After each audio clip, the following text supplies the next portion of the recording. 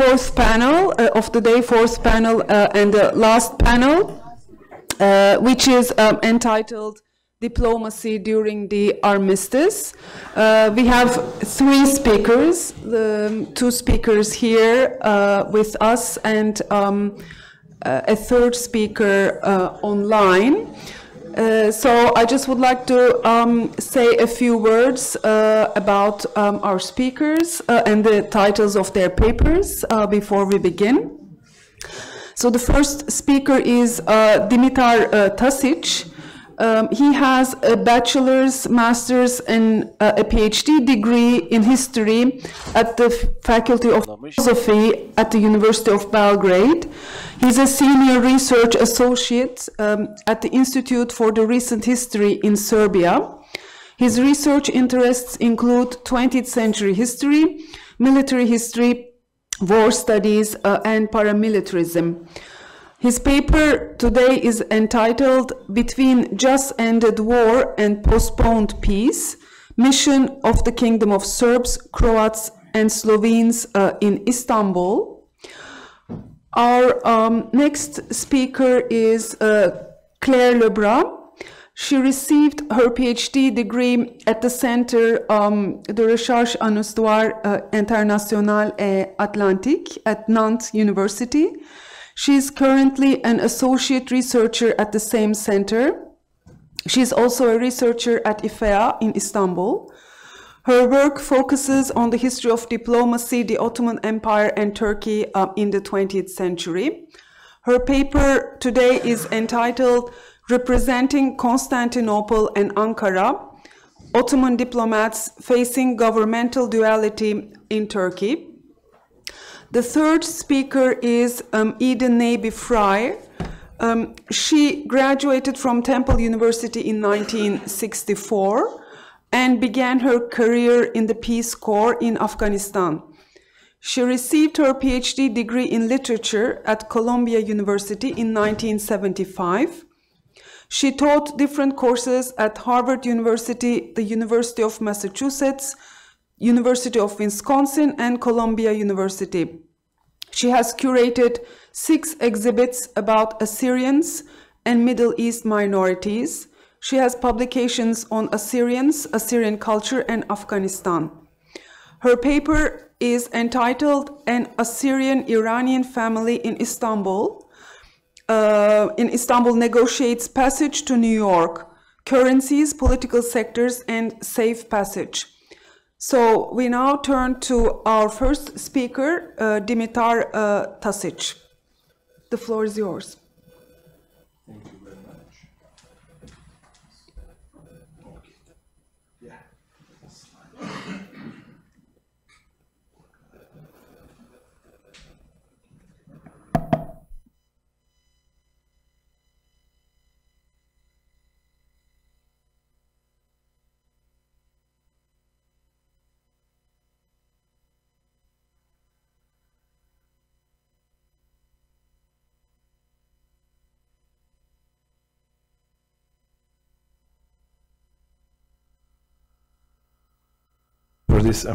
Thank you very much for the organizer for having me here. It is really a pleasure to be part and to participate in such a splendidly organized and interactive conference. I must say, you know, the interaction is great. I will just speak about this episode from the very dynamic relations which marked the between the, at that time, Kingdom of Serbs, Croats, and Slovenes, and fading Ottoman Empire and newly rising the Turkish Republic. Already in December of 1918, newly created Kingdom of Serbs, Croats, and Slovenes, which I'll in the next far parts of my presentation call the Yugoslav state because it's much easier and it's much more familiar. It founded its military mission in the Ottoman state in Constantinople and in Smyrna. Since the final peace agreement hasn't been signed yet, they operated military missions within the framework of the Entente occupation forces. In October of next year, they evolved to diplomatic mission with primary concern to oversee and protect the rights of several thousands of Yugoslav subjects living and working in the Ottoman state.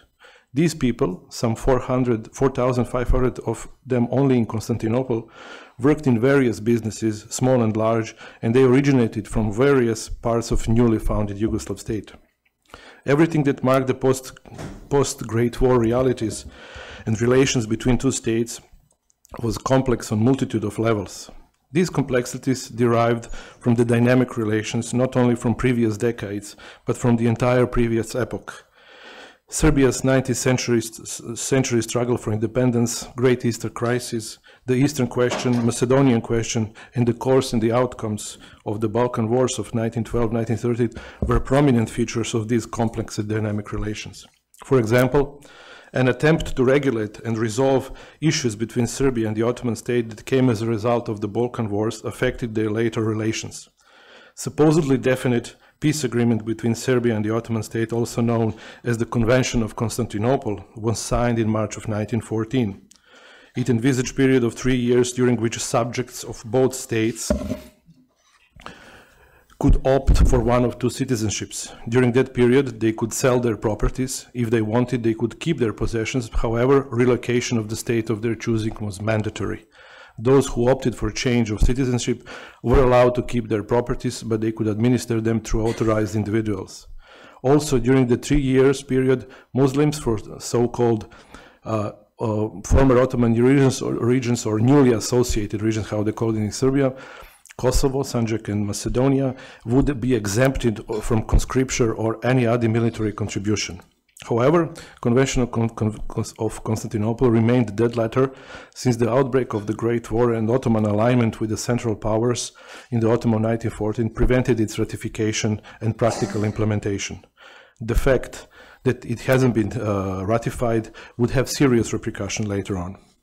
Although the first war year proved to be successful for Serbia, a massive offensive launched by the combined forces of Germany, Austro-Hungary, and Bulgaria in the autumn of 1915 resulted in defeat, occupation, and division of Serbia. Its sovereign government, parliament, and army refused to surrender and withdrew across Albanian mountains to the Adriatic coast. The Austro-Hungarians, following their traditional pro-Albanian and in general pro-Muslim policies, began with the enlistment of Albanians and Slavic-speaking Muslims from Kosovo and the Sanjak of Novi Pazar. Despite formally being Serbian citizens, these conscripts were used to fill the ranks of the Ottoman army as well as the Austro-Hungarian auxiliary formations. Although Austro-Hungarians had their own agenda behind this conscription, they also allowed the Ottoman officials to act accordingly. Ottoman justification for such an action was that defeat and the occupation of Serbia annulled the aforementioned Convention of Constantinople, thus permitting the Ottomans to enlist their former subjects. From Habsburg-occupied Serbia, so this is how this occupation region looked like. From Habsburg-occupied Serbia between 1916 and 1918, some 30,000 men were mobilized, as well as between 4,000 and 6,000 from Habsburg-occupied Montenegro. These men were sent to various battlefields of the Great War. Already during the 1919 Yugoslav mission in Constantinople became overwhelmed with several thousand requests coming from Muslims originating from different parts of Yugoslav state. They all asked for permission to return to their homeland. This application included immigrants from before the 1912, then refugees that left the Balkans as a consequence of the Balkan Wars, those who immigrated during the period between the Balkan Wars and the First World War, those who immigrated before Serbia withdrawal across Albania, those who immigrated after the Serbian withdrawal and who by rule claimed they were deported, and also there were a number of Bosnian Muslims who came to the Ottoman Empire before and after the Austro-Hungarian annexation of Bosnia and Herzegovina in 1908. Among those demands repatriation were approximately 4,000 Muslims from Sanjak of Novi Pazar, who the Austro-Hungarians mobilized for the Ottoman army. They faced immense difficulties awaiting repatriation without any income or material support after being released from British captivity. They all claimed to have been forcefully mobilized in the Ottoman army. This particular issue resulted in different interpretation by various Yugoslav state ministries and agencies involved in the matter. Ministry of Foreign Affairs, Ministry for the Interior, Mission in Constantinople, and Ministry of Land Reform. after an initial benevolent approach, which resulted in permitting applicants to return to Yugoslavia. Already in 1920, Yugoslav mission stopped issuing new repatriation passports.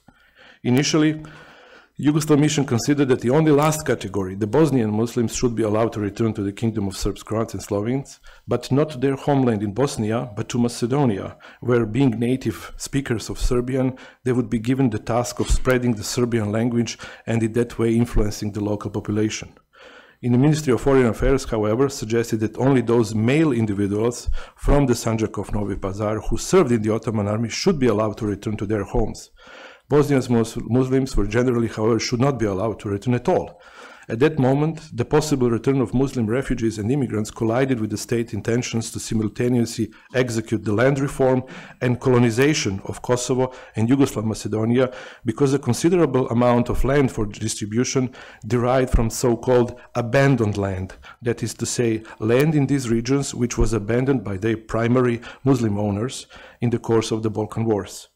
Local authorities in Macedonia spoke of disturbances resulting from the return of some Muslim landowners reclaiming properties which have been sequestrated.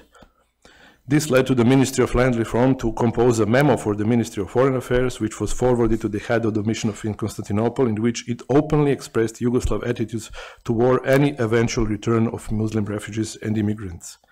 The memo stated that the Ottoman returns were considered as proven enemy of our state because they were endangering ongoing land reform, which saw former Serbs becoming free owners of the land they have cultivated. They were categorized as those who were impeding the progress. In addition, it is said that they were complicating the already difficult work of police and local authorities.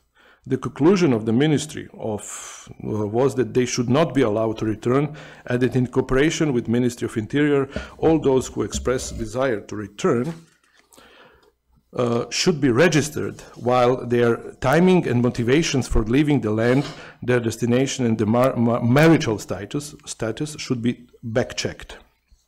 In that moment, two ministries clashed over the question of prioritizing the repatriation of former prisoners of war, with the Ministry of Foreign Affairs being in favor and the Ministry of the Interior being opposed. The latter even wrote that these people who never render unto Caesar the things which are Caesar's, and unto God the things that are God's, and if they ever render it, they did it when forced to, and who are constituting 60% of those living in southern Serbia, will completely suppress our people. If we start allowing them to return from immigration to spread around our properties already taken from them, Muslim people have already returned in sufficient quantity so that rise in number was already noticed, and at the same time we can feel their predominance over our population, which is not in our favor. Nevertheless, some of these so-called Ottomans did manage to overcome official obstacles and obtain documents, either through bribery or by applying for repatriation documents elsewhere, such as in Salonika in Greece, or in the consulates of other states, as in Italy, Bulgaria, or Spain. During an interrogation in the Bitola municipality, a returnee, Tevfik Pasha, a former general in the Ottoman army, stated that he had paid a Yugoslav official to insert his name in the list of the Ottoman prisoners of war of Yugoslav origin released from the British custody. By doing that, he managed to obtain a repatriation passport. Another tried to obtain repatriation documents by presenting certificates issued by Yugoslav municipalities from which they originated, which they obtained through personal intercessions. Some also attempted to return with forged papers. What happened in the following months was raced against the clock. Those who applied for repatriation passport had to wait while their individual cases were transferred from the Yugoslav mission to the Ministry of Foreign Affairs and further on to the Ministry of Interior and local police, which was assigned to conduct thorough security check in relation to the circumstances of their recruitment to the Ottoman forces. While waiting, applicants either stayed in army barracks where Ottoman authorities provided them with necessary provisions, or they worked in nearby coal mines. They also put a pressure on the Yugoslav mission by simply sitting there for hours, thus impeding its normal functioning. Another pressure came from the British occupying forces, which wanted this issue to be resolved as soon as possible, especially taking in mind events that began to unfold in the East, where some of the former soldiers from the Balkans decided to join Mustafa Kemal's forces while awaiting for repatriation. One way or another, eventually, most of them managed to return to their old, or you can say new, homeland. Their case clearly speaks of difficulties and problems the authority of the nascent state were facing. However, this case also speaks of present anti-Muslim attitudes, which in years to come led to the creation of equally anti-Muslim policies. The mission in Constantinople also followed developments in neighboring Bulgaria in relation to the action of internal Macedonian revolutionary organization. In addition, one of its important tasks was the establishment of contacts with the rebel forces and government led by Mustafa Kemal in Ankara. In Yugoslav mission in Constantinople, from the beginning, they were aware of the power of the Turkish national movement, and whose power and influences were constantly rising, opposing to the Ottoman government in Constantinople. Quite early, in May 1921, it had established clandestine contacts with Ankara government, and they maintained regular contacts, which became intensive after the signing of the Armistice in Mudanya in September of 1922. During initial phases of Lausanne Peace Conference, happened official meeting between representatives of Kingdom of Serbs, Croats and Slovenes and Ankara government, which led to the clearing of existing issues and misunderstanding, primarily related to the claims that the movement of Mustafa Kemal is supporting the Bulgarian issue and internal Macedonian revolutionary organization. And this clearing of issues led to the transformation of Yugoslav mission from mission to general consulate, which starting from December 1st, 1922. However, Kingdom of Serbs, Croats and Slovenes again refused to sign Peace Treaty of Lausanne, like it did with the Peace Treaty in Sevres. Again, as in the case of Sevres Treaty, reason was the same, issue of the Ottoman debt. Simply, Yugoslav government refused to accept obligation to pay the rest of the Ottoman debt, the debt which Ottoman Empire owned to the Western powers, because they decided actually to redistribute that debt according to the territories, succession of territories of the Ottoman Empire. Considerable part of that also belonged to the Yugoslav state, and practically in both cases they refused to pay it. It would require several years to reach the point in which a separate peace agreement would be signed between Kingdom of Serbs, Croats and Slovenes and Republic of Turkey. In following years, issue of sequestrated properties of Ottoman and /Turkish subjects in Yugoslav state became important tool for demonstrating diplomatic pressure. Finally, on October 25th, 1925 in Ankara, they signed not only an agreement on peace, but it was in the same time agreement on peace and friendship between Kingdom of Serbs, Croats and Slovenes and Republic of Turkey. And this signing of this agreement actually marked the beginning of new era in relations between two states. The question of properties and the Ottoman debt would be resolved during following decade. So in the middle of the 30s, actually, and also the compensation paid for the land which was sequestrated and how can I say, confiscated after the Balkan Wars was also among these questions which was resolved during the 30s. Thank you very much.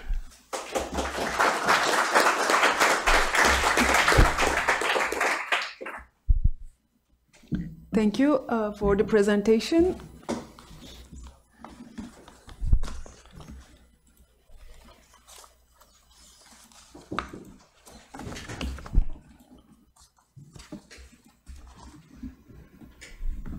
Yes, please. Thank you. So before starting, I would like to thank the organizer of this colloquium for preparing these two very stimulating days and allowing me to participate. So my talk is titled Representing Istanbul and Ankara, Ottoman Diplomats Facing Governmental Duality in Turkey. It is based on research I carried out in the framework of my PhD dissertation, which dealt with diplomatic practice during the period of Armistice. So today I will attempt to highlight several aspects of this period by focusing on the point of view of one category of actors, the diplomats, or personalities who act as diplomats for the Ottoman Empire. The sources I rely on are the writing of these characters, as well as diplomatic documents coming from Ottoman, French, Italian, and other archives. So I will first present an overview of the diplomatic scene during this period, pointing out its characteristics and the challenges the Ottoman Empire had to face. I will then focus on the backgrounds and experiences of three individuals who, in a professional or casual capacity, represented the Ottoman Empire to the United States of America. Based on the available information regarding their action and experiences, I wish to trace the ambiguities of this period. Let me begin by recalling the London Conference of January-February 1921 that remained a landmark political and diplomatic event of the Armistice period. It was indeed remarkable by the presence at the same time of two Turkish or Ottoman delegations. One was led by Grand Vizier Tevfik Pasha, representing the imperial government of Istanbul, and the other was led by Bekir Sami Bey, representing the government of the Grand National Assembly of Ankara. That means that the governmental duality of the Ottoman state, that is the coexistence of two competing governments within it, became visible on the internal stage during this conference. This is one of the peculiarities of the Ottoman diplomatic scene I would like to point out, the governmental duality during the Armistice period. We have two competing political entities that do not recognize each other. The attempts at rapprochement between 1920 and 1921 ended in failure. These two governments nevertheless shared common characteristics regarding their position on the diplomatic chessboard. So both government of Istanbul and Ankara sought to establish or re-establish a diplomatic network by sending representatives to foreign governments, but these representations were hampered in several ways. First, the diplomacy of both governments faced recent adversity provoked by the World War. Because the states they represented had been defeated, the Ottoman representatives were often met with defiance during their mission abroad, including in neutral countries. Moreover, some of the Allied powers, namely France and England, for example, did not hesitate to exert pressure on the Ottoman leaders in order to remove the representative who had ostensibly shown their support for Germany a few years earlier. Also, in order to communicate with the administration, Ottoman representatives abroad often relied on the Allies' government, who supervised and controlled their correspondence.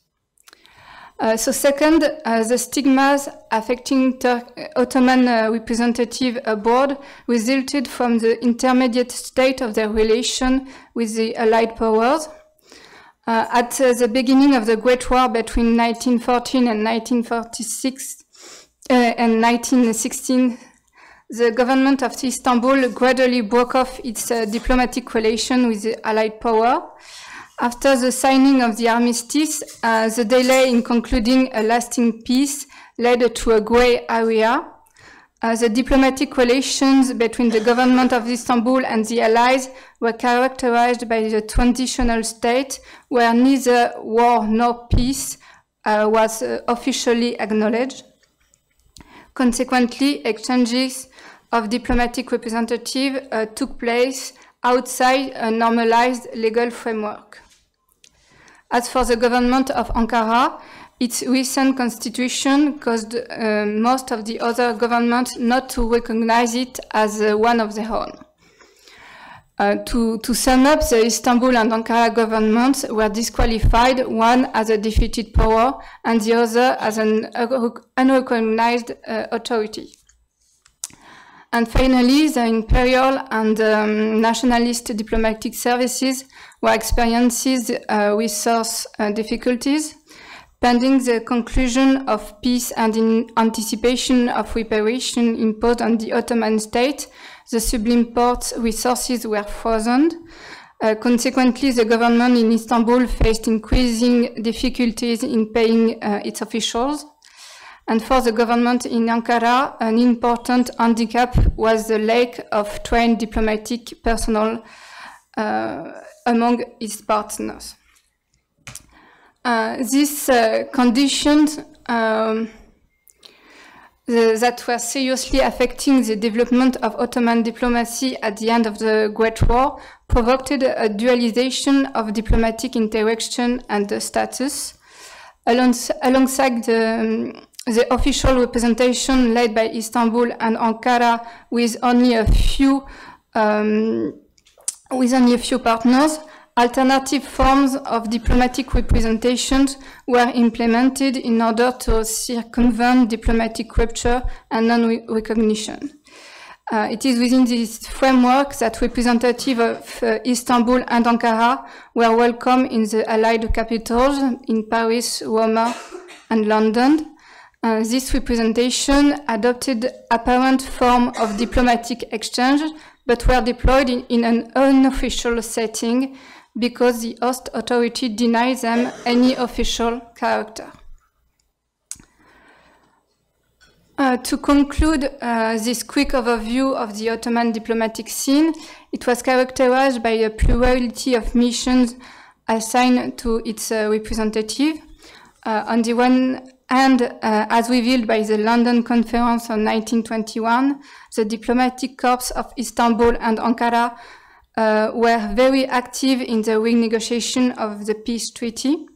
They sought from the Allies a revision of even an annulment of the Treaty of Sèvres.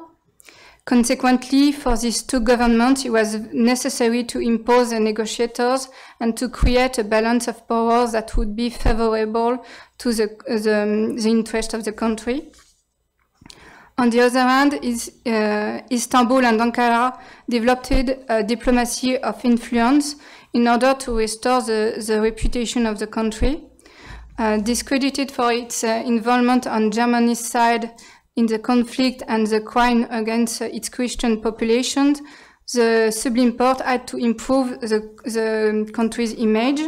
So in addition to propaganda objectives, it was more and more needing to rely on international partners in order to secure financial and material support.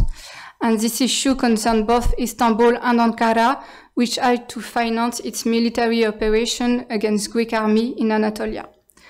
So finally, the constitution of a diplomatic network also involved a symbolic issue, either by sending delegates or hosting a diplomatic corps. Istanbul and Ankara governments sought to assert their existence and to improve their legitimacy. So diplomatic representation were a crucial issue for the rulers in Istanbul and Ankara with regard of their internal rivalry. So in the second part of my paper, I would like to introduce a micro-historical analysis, which was also part of my PhD research. I would like to present very briefly the trajectories of three people who contributed to the representation of the Ottoman state abroad during the Armistice period. These short biographies give me the opportunity to insist on the ambiguities of an extremely complex period. First of all, Richard Black-Bay belonged to a French family settled in the Ottoman Empire since the mid-19th century and was well inserted in the imperial structures. In 1918, he was the Ottoman embassy consular in Vienna since 1911. recalled to Istanbul at the beginning of 1920, he found himself, like many of his colleagues, affected by the contraction of the diplomatic network of Istanbul. And in a daily correspondence with his wife in Vienna, Blackbay tells us about the difficulties of an Ottoman Empire official in the post-war context. As Istanbul government could not officially send representatives abroad, he found himself unemployed, except for a few missions he carried out with the American High Commissioner in Istanbul.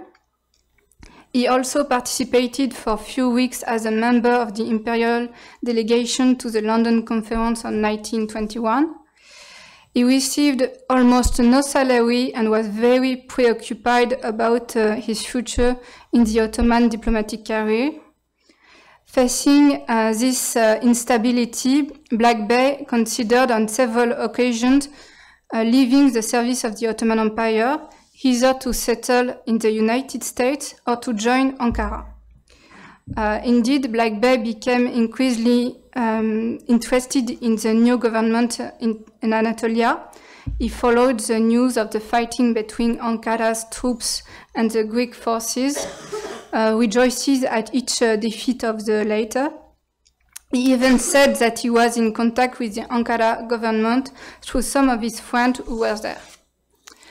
However, he did not decide to leave the service of the imperial government. His persistence can be explained in part by the loyalty and attachment that he expressed on several occasions towards the Ottoman Empire. Moreover, in a context where the pursuit of a career depends largely on the circle of relationships and personal connection, the Anatolian adventure and the break with the imperial diplomacy constitute an important risk. Also, unlike the military officers who were permanently unemployed during the Armistice, the diplomatic personnel had the possibility, albeit highly constrained, of exercising their skills in the service of the Ottoman state. And for example, for Blackbay, from the beginning of 1921, he had reason to hope that he could be appointed as a special delegate to Washington. The subimport needed for propaganda in the United States, and Blackbay, whose wife was American, could very well carry out these missions thanks to his relatives and contacts. And at the end of March 1921, a Turkish newspaper published the news of his candidacy for the Washington position. However, for financial reasons, the unofficial representation of the Istanbul government in Washington was finally entrusted to Haim Naum Efendi, who traveled to the United States in October 1921. So I would like now to turn on the example of individuals who were more involved in a dual position at the interface between the governments in Istanbul and Ankara, with Haim Naum Efendi.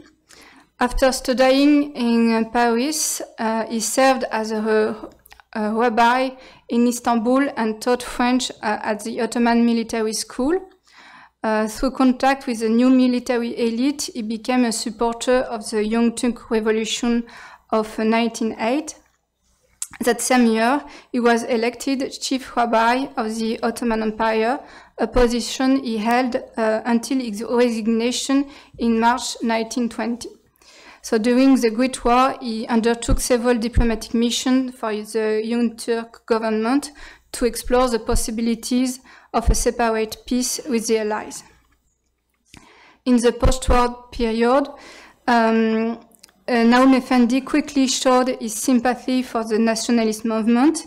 He made several trips to the United States and France to influence public opinion in favor of the Ottoman Empire.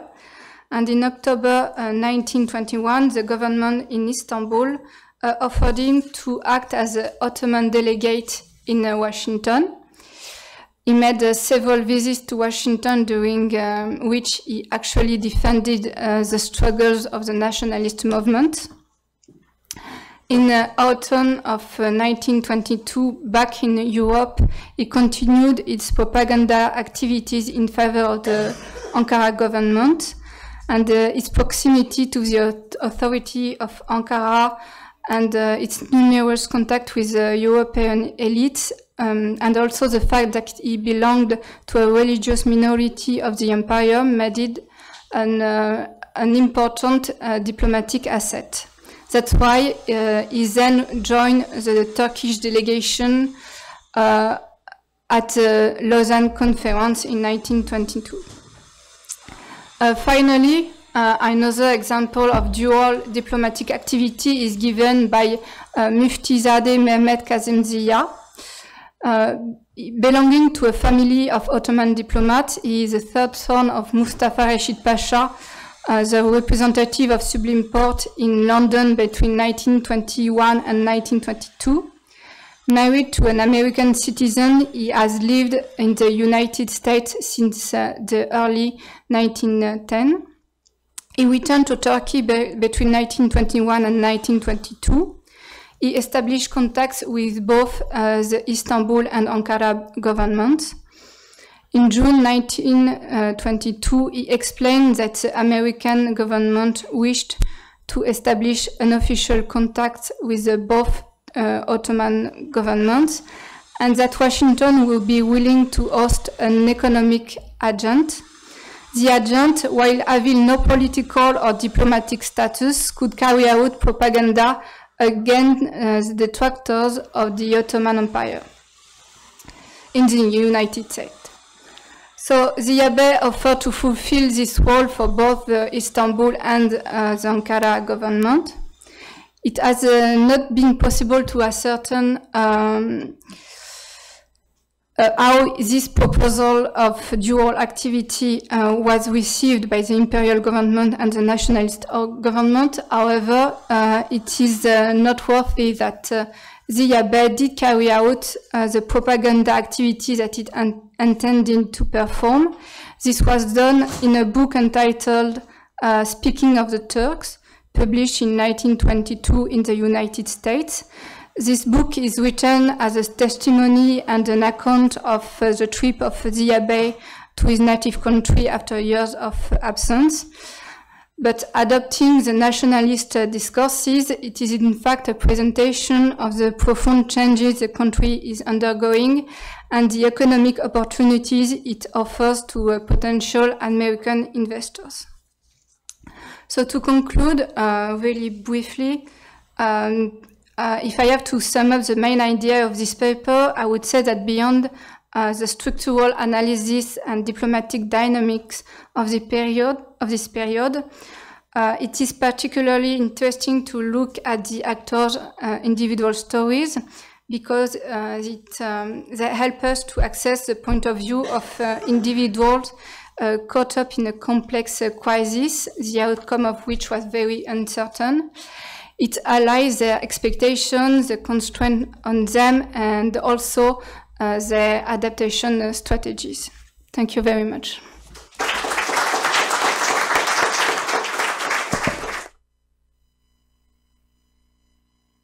Thank you for the presentation. Now we can move on to the third speaker. Hello, Ms. Frye, can you hear us?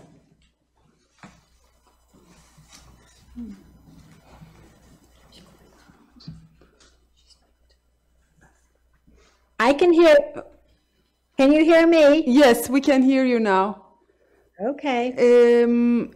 Please go ahead with your presentation. I have already given your biography and the title of your paper. Very good. Can you see my screen or not? Not yet. Okay.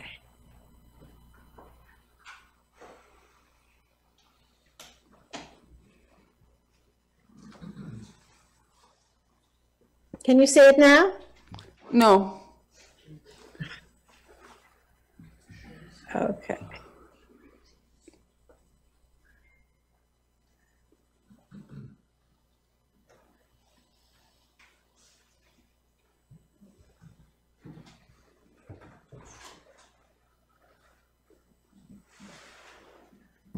Please click the share screen button, green button in the center bottom line.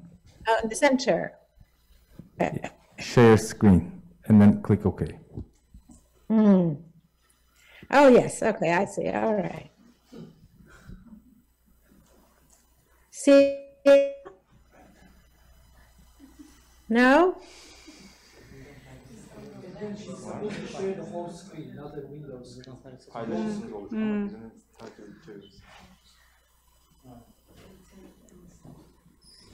You can't see it yet?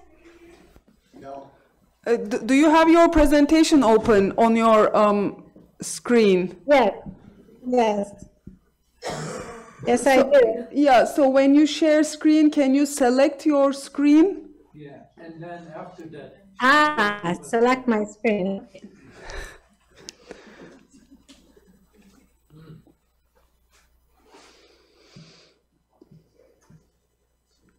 Oh boy. Ayşe. This is what I was afraid of. Çizgi arasında. Siyah çizgi. Hangi siyah çizgi? Dipteki siyah çizginin üzerinde Onu gördü sanıyorum. Yeşil. Yeşile basıyor. Ondan sonra çıkan pencerede Olur tabii. Miss Frye, is it okay if we share it here? And Sure, I. go ahead. That's easier. Yes. Okay.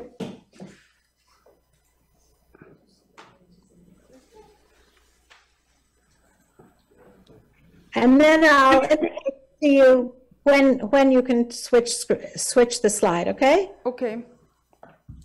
Good. So you have my first slide. An Assyrian-Iranian family in Istanbul negotiates passage to New York. Just a second.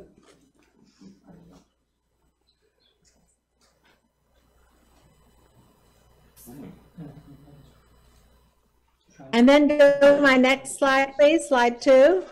Just a second.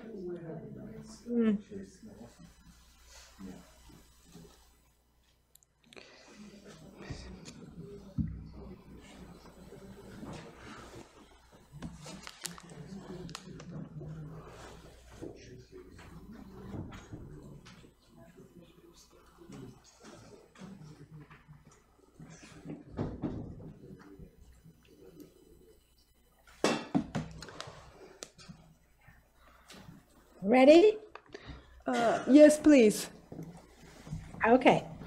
So in 1914, instability, together with religious and ethnic tensions, mounted in northwest Iran.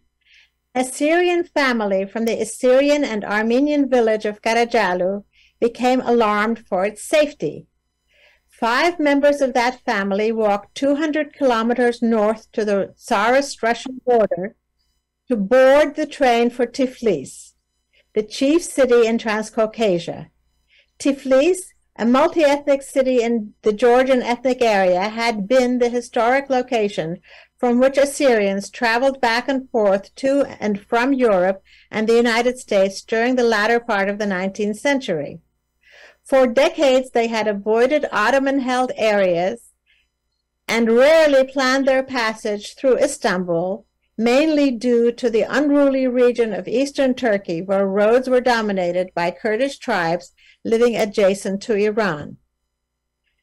2 members of the family had been visiting from New York, a son named Abraham and his American wife, Harriet. As U.S. citizens, upon reaching Tiflis, they sought the U.S. consulate and managed to leave for the U.S. in 1915, across Russia, through London to New York. The other 3 family members remained stuck in Tiflis for 6 years, since they carried Persian travel documents and needed visas to travel internationally. Moreover, World War I soon closed the usual travel route through Russia, Germany, and on to New York. The search for travel options narrowed. Soon after World War I ended and the Russian Civil War continued, the only option for travel became occupied Constantinople. given that the collapse of the Ottoman Empire allowed the victors to enter western parts of the empire. Next slide, please. Yes. Sources. Original sources are rare for this period from indigenous Assyrian records. Missionaries and Assyrians already living in the United States provide some materials, but authentic Assyrian voices experiencing the deprivations, disease, and genocide are rare. Records, journals, and correspondence, if retained in such circumstances, have been lost since then. Assyrians, as a stateless people, have few reliable archival institutions, even for the broad range of except for the broad range of periodicals dating from the mid-19th century. It remains for families to retain resources for the modern history of Assyrians, and families lose language ability and toss materials in the trash. Parts of the history of this family have been recovered through letters and objects preserved among descendants living in California. The items related to their family history formed an exhibit in 2022 with a catalog that started in Sunnyvale, a small town outside San Jose, California, and will be traveling to various campuses in the United States and internationally over the next 2 years. Then most of the items will be archived at Bancroft Library at UC Berkeley. This presentation is based on part of that exhibit, the Persian passport of John Yusuf, issued in Tiflis in 1921, and a wad of paper currency that remained in his possession and was passed on in the family until its donation to UC Berkeley. Next slide, please.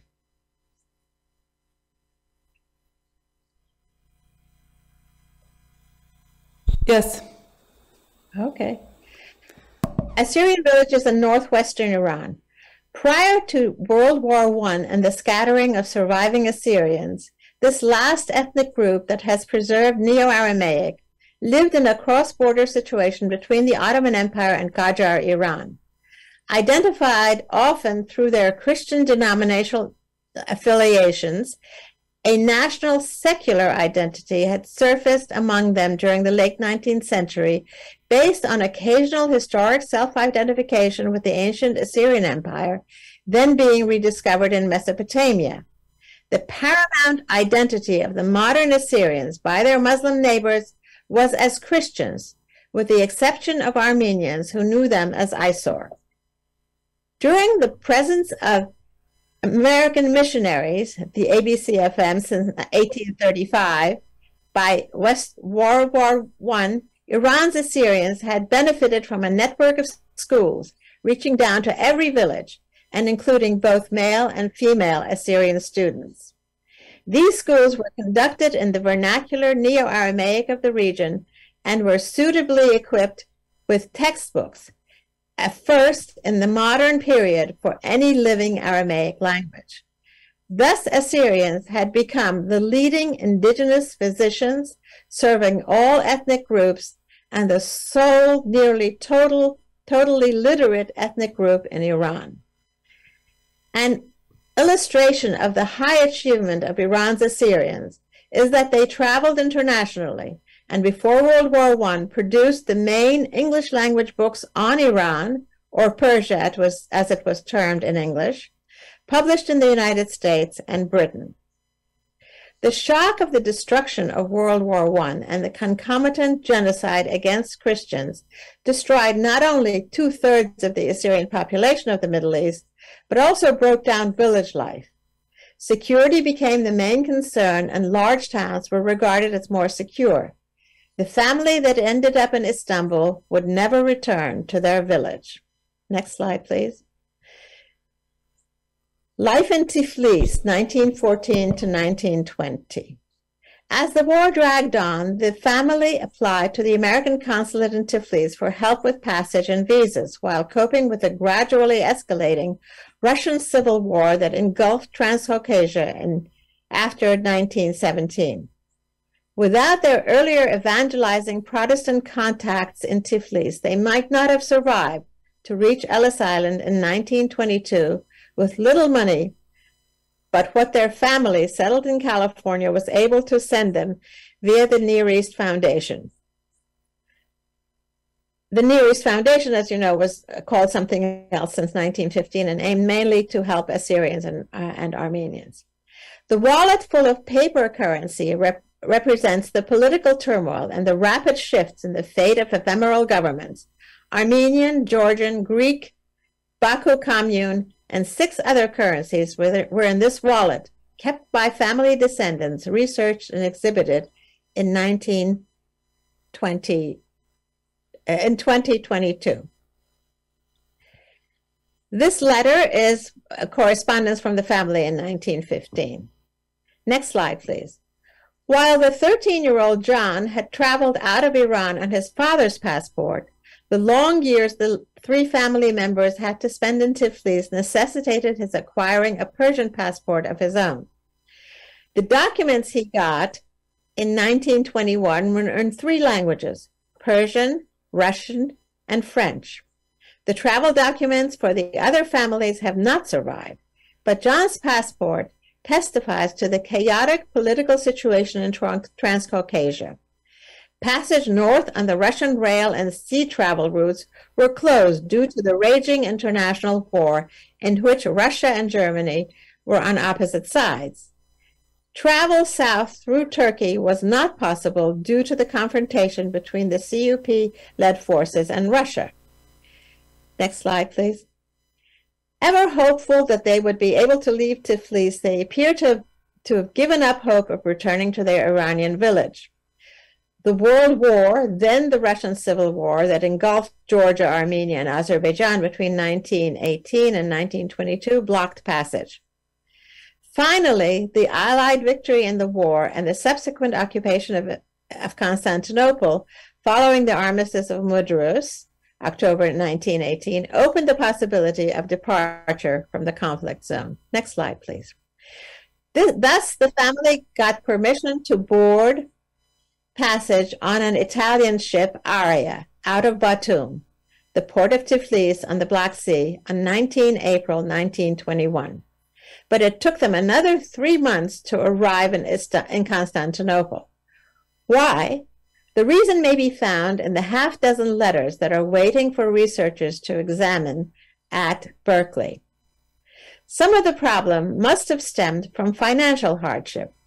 They had no means of support except for the funds channeled to them by the 2 brothers living in the United States.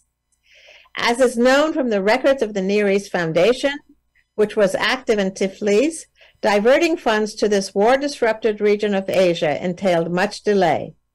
Paying for passage on the Aria, then on a Greek ship out of Constantinople to Piraeus in Greece, meant waiting for the arrival of more funds. Little remains of how they fared in this city, divided into 4 sections by the triumphant allies: Great Britain, France, Italy, and Greece. They had to navigate the 4 sections of the city, acquire the Persian consulate general permit to leave Constantinople in August 1921, acquire an acceptable American visa, and get the final stamp allowing exit from the city aboard the Greek ship Acropolis on December 21, 1921.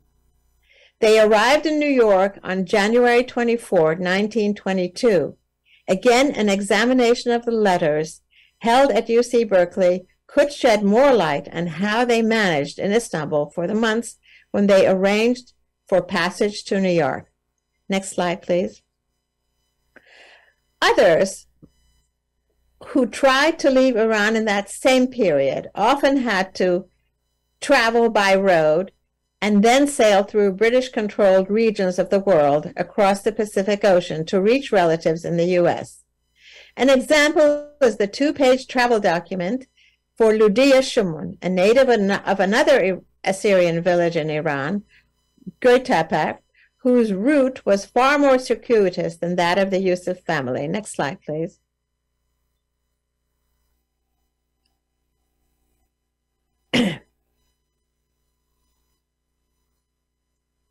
Most of the paper currency that is preserved in the use of family had already expired as spendable by the time John reached Istanbul. The 1919 Armenian ruble, worth 100 rubles, lost all value with the fall of the First Republic of Armenia in 1920, when it was overrun by the Red Army. Next slide, please. The same holds true for the currency of the Democratic Republic of Georgia. Next one, please. After 1921, when it succumbed to the Red Army. Eventually, even the 500 ruble note issued by the Russian Socialist Federative Soviet Republic, the RSFSR, with its 7-language call for the workers of the world to unite, stopped being issued after 1921. I will conclude now by saying that numismatics is an old historical field, even when the actual financial value of the currency has ended. Thus, together with official documents such as travel documents, correspondence, and oral history, they allow a glimpse into how some histories may be recovered, even of a stateless people like the Assyrians. Thank you.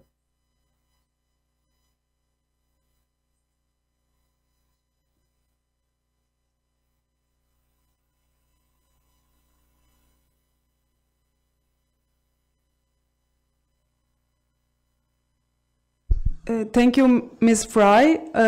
Now we can move on to questions and comments from the audience here and also online.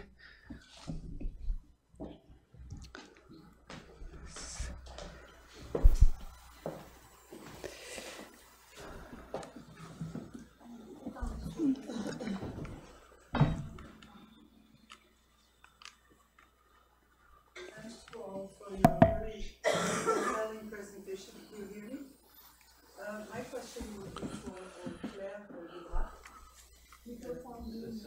I am supposed to push the red button. Is that it? Is it better now? Well, I'm just going to talk like this. You hear me? No.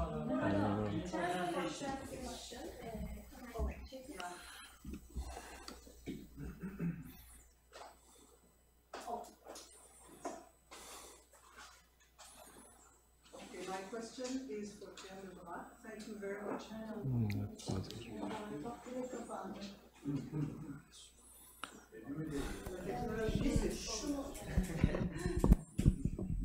Maybe it's me. Oh, yeah. Okay. Thanks to all for your very compelling presentations. My question is for Claire Lebras. A very interesting point of view with the. And I was wondering if with this diplomatic shift, transition, tension, there was visible in the languages used, like the diplomatic languages up to then, I think, had been French in the previous decades. Was there a shift towards English starting already then, or were there issues related to languages that you could talk about? Thank you. Thank you very much for your question. Actually, my response will be very brief. At this time, the French was still a diplomatic language for all countries, and English started to impose itself. But until the World War II, French was the main language at this time. So basically, most of the document I could read in the, for example, Ottoman archives were in French. We have some document in Turkish, but in Ottoman Turkish, but mostly in French.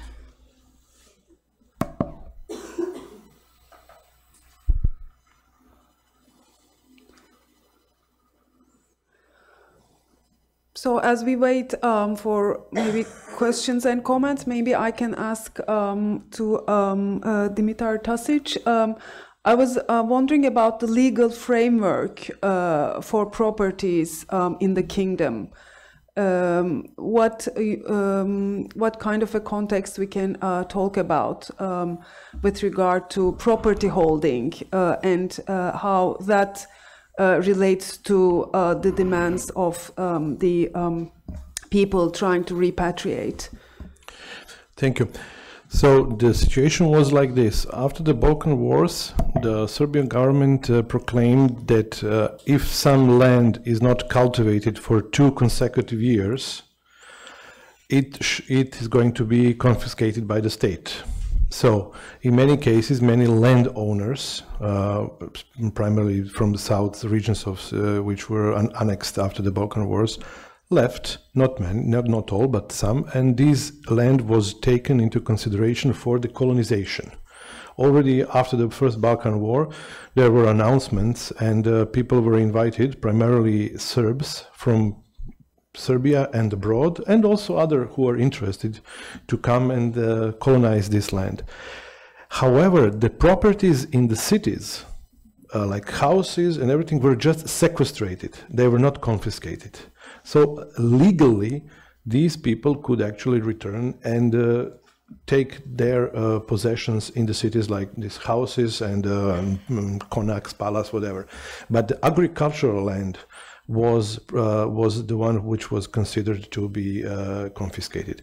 Of course, the first Balkan War, the outbreak of the First World War cancelled the whole operation already, but some permits were already issued to some people. There was a legal framework, very detailed, who can actually apply.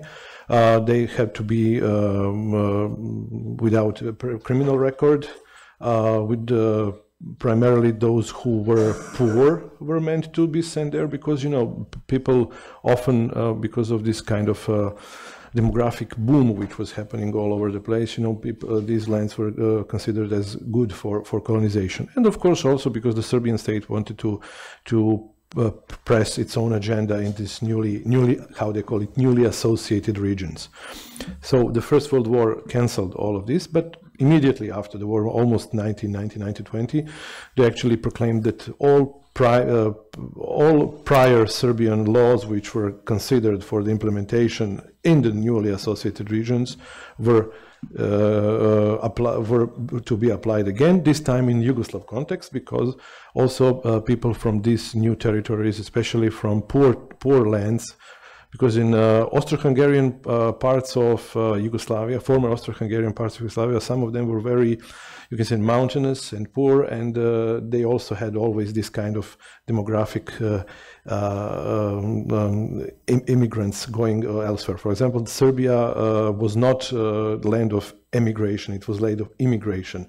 Between 1878 and 1908, 400,000 people came to live in Serbia from either Ottoman Empire, either from Montenegro, from Herzegovina, or from Romania. And these lands, which were belonged to Austro-Hungarian Empire, mostly inhabited by South Slavs like Serbs and Croats, were seen as good for resolving the demographic pressure which existed there. A lot of people, little agricultural land. So the regions of northern parts of Vojvodina, for example, and southern parts of Kosovo and Macedonia were seen as very convenient for the settlement of this South Slavic element. And of course, let us not forget, you know, the true outcome of the First World War is rise of national idea, nationalism, and even racism, I must say. So, for example, this the whole Yugoslav idea and the whole the whole idea of Yugoslav state was the strengthening of the South Slavic element. So all others were, in a way, undesirable. For example, I will just make an example, because, for example, among the Russian immigrants in Yugoslavia, during the 20s and 30s, there was about 3,000 to 4,000 Kalmyks, the people of Mongolian origin. And when the Yugoslav state passed the law on citizenship, they were not considered as convenient, they were not considered at all for naturalization. Only so Slavic Russians and Ukrainians and Belarusians were seen as convenient for naturalization. So, you know, this is kind of global thing at that time.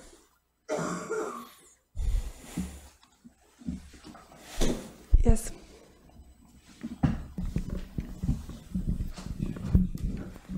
Hi. Sorry, just to follow up on what you said. Were there Yugoslav Muslims that wanted to immigrate to Turkey, and do you know if they were given permission to do so, like the reverse direction? Oh yes, but later on in the 20s. At that moment, I'm not aware of the fact that there was massive immigration towards the Turkey, because they were sensing that things were at that moment were not clear, you know. But afterward, in the 20s and 30s, especially after the Yugoslavia and the Republic of Turkey signed some agreements, there was considerable immigration, especially among the ethnic Turks. And some Albanians, of course, but mostly ethnic Turks from this newly associated region emigrated to Turkey, and the second wave was during the 50s also. And the Turkish Republic accepted? Yes. It was all arranged in the state, according to the state agreements, but also there was kind of provision in the Yugoslav law of citizenship. The only category of people who were actually forced to show their, you can say, loyalty were the Muslims from the southern regions, because all others were accepted like automatically into the citizenship of Yugoslavia. The others, the Muslims, had to, but in the southern region, not in Bosnia, for example, they had 5 years to express their willingness to stay. If they stay, everything is okay. After 5 years, if they didn't express the willingness to stay, they were forced to leave, which is unusual, which is this kind of negative approach toward your citizenship. And many actually during that period in the early 30s, after this law was passed in 1929, many of them used this provision to actually leave, and they got really quickly got permission to leave. They were erased from all books, including the books of military conscripts and everything, and they were allowed to leave. Yeah. Yes. Yes, please.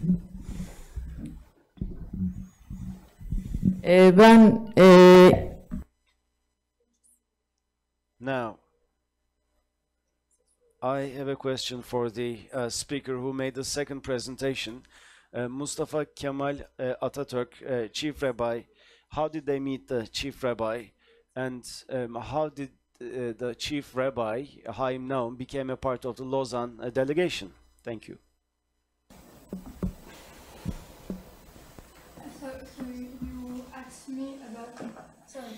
You asked me about Chief Rabbi Naum Efendi, that's why.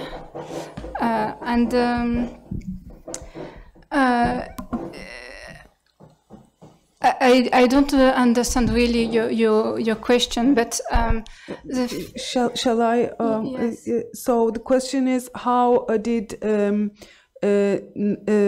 Efendi meet Mustafa Kemal and join the Lausanne Convention?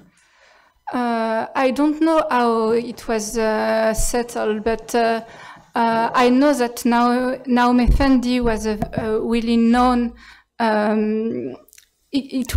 He has many contacts from every side, and he was known and a personality, well-known personality, who also was really well introduced in European capital, especially in Paris. He had access to the Quai d'Orsay, to every important people in the Quai d'Orsay.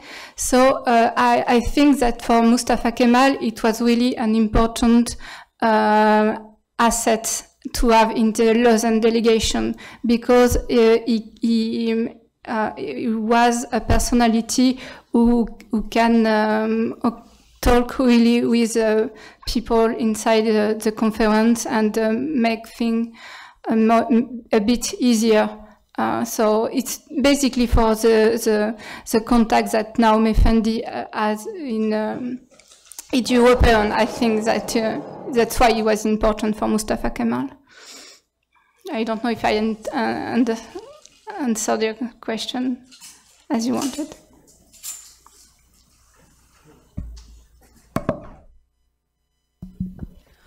Ben yine I have another question.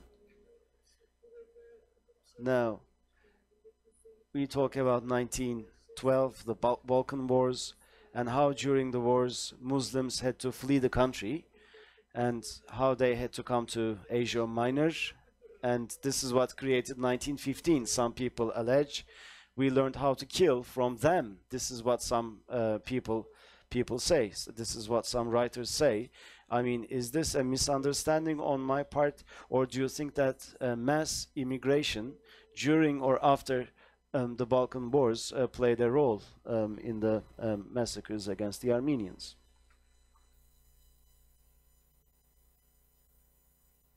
Yeah, I heard about these allegations and claims.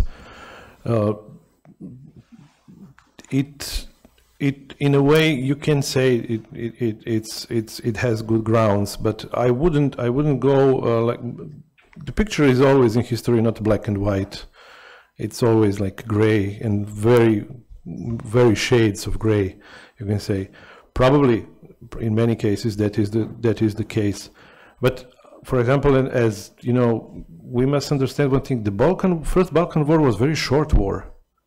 It was war. People tend to forget it was practically the last war of the 19th century, the last war which ended in Armistice, which ended in negotiations and signing of peace agreements. Then it started again. It lasted like 3 months tops. What happened during, but especially after the first Balkan War counts. That is the time where, for example, you have the books, harbor books in Salonika, where you can actually follow the number of immigrants to the Asia Minor. That is, so I think that it is time finally that we leave the Balkan Wars as the wars and to look into them in the more broader context, especially this one which speaks about immigration. For example, Bulgarians already in 1950, when they arrived to Macedonia, they did make a census, and they make detailed account of every region in Macedonia, about the properties and their owners, where they are at that moment and why did they leave, for example. So I think that we're in a good position to slowly maybe demystify some of the claims, but also to maybe to confirm others.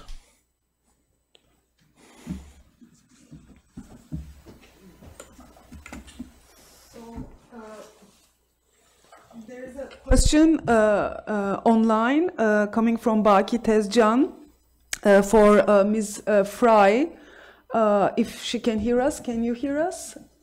I can hear you. Good. So there's a question which asks about Ottoman Assyrians more generally. If you have come across in your research evidence about Ottoman Assyrians, their situation at this period, and also how they did with regard to deportations.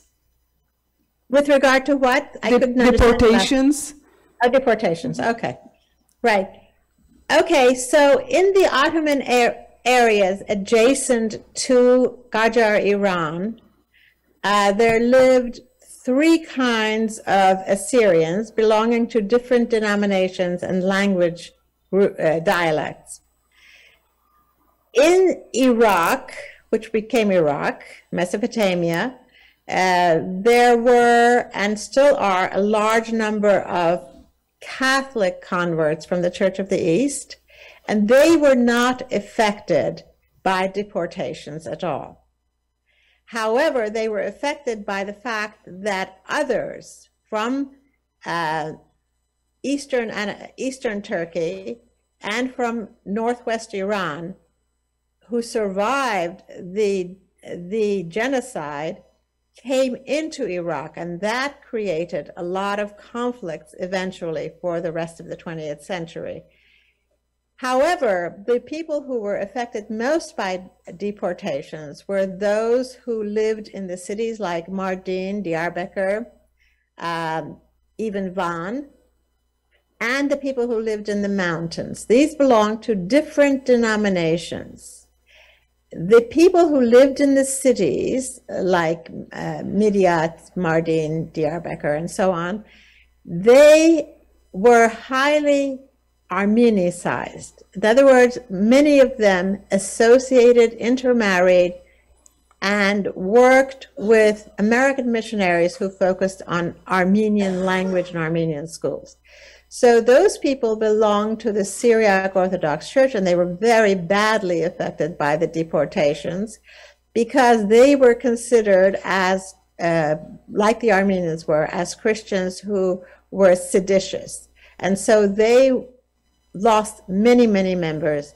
Few survived. They were also affected by the 1895-96 massacres.